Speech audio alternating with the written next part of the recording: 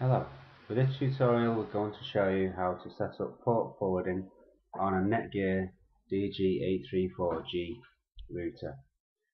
If we start by entering your router's IP address and pressing enter, enter your username and password. The default username and password is admin and password,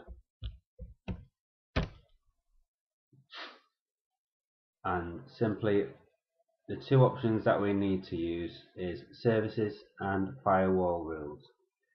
So for example, if you've got a NAS that you want to access, or a CCTV recorder that you want to be able to access from remotely, what we could do is, if we first click on services and add a custom service,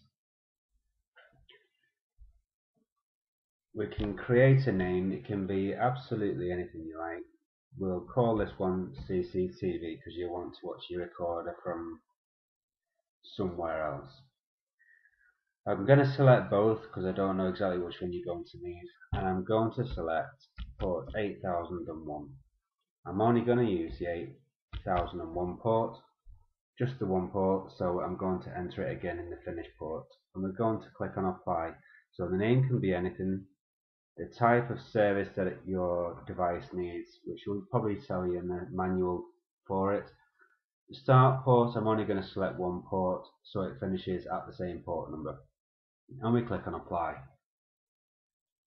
What we need to do then is just double check here your service type is CCTV and your ports is 8001, and all that name is there for is so that you know and that what it's for, and that you can keep track of all the ports that you're actually using and what they're for.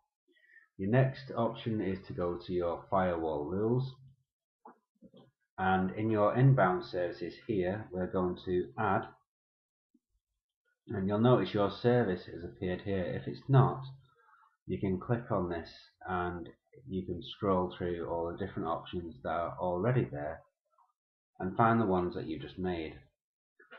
Now, you've already set the IP address in your device. Let's just say that we set it to 192.168.0.2. So the service is anything that comes into the router using port 8001 will be sent to this address here. And we click on apply.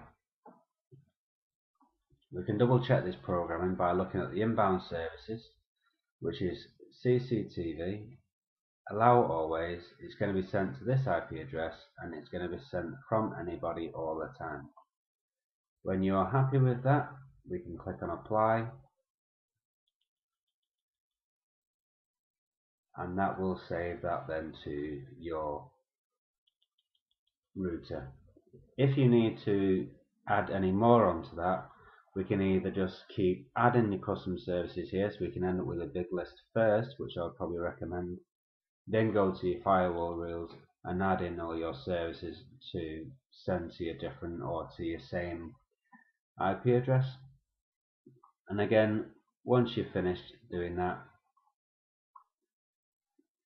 just simply go to log. That's basically it for setting up your port forwarding. The only thing you will need to do then is, when you're typing in the static IP address of your router, is you'll just have to put colon 8001 after your static IP address.